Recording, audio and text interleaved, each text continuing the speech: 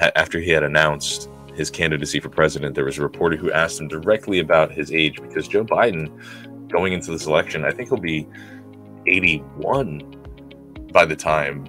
the election rolls around, and he's already the oldest president, so that would just